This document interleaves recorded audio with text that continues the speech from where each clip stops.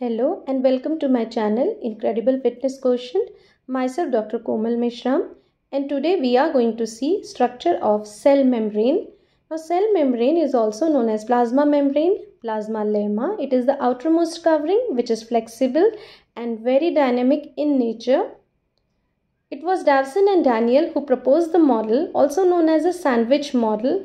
The other model proposed by Singer and Nicolson was a fluid mosaic model. Let's talk about details of fluid mosaic model. Now, fluid mosaic model was discovered by Singer and Nicolson in 1972. The cell membrane comprises of 55% of proteins, 25% of phospholipids, 13% of cholesterol, 4% of other lipids, and around 3% of carbohydrates. Now, why the name fluid mosaic model is given? It is because the phospholipid molecules and protein molecules, they move side to side within the layer like a liquid. And the term mosaic is given because of the topographic pattern or arrangement which is produced by the scattered protein molecules.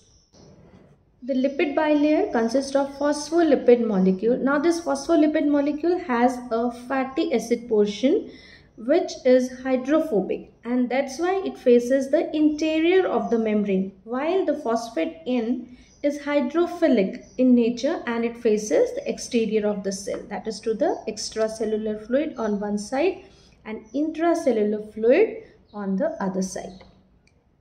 Proteins of the cell membrane, they are glycoprotein and they act as a receptor for the hormones and neurotransmitters, while carbohydrates, they are in the form of glycoprotein or glycolipid. The glycol part of carbohydrate molecule, they protrude to outside of the cell. Now what are the functions of cell membrane? The first and foremost is a transport. They help in diffusion of gases like oxygen, carbon dioxide and small molecules. There are transmembrane protein channels and transporters aid in the transport. Then they help in the process of endocytosis as well as exocytosis.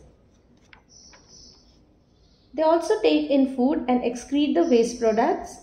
They aid in cell recognition, and the proteins in the cell membrane, they act as an enzyme and catalyze the reaction. Thus, they are also involved in metabolic process. So dear students, go through this lecture and let me know any queries. Thank you.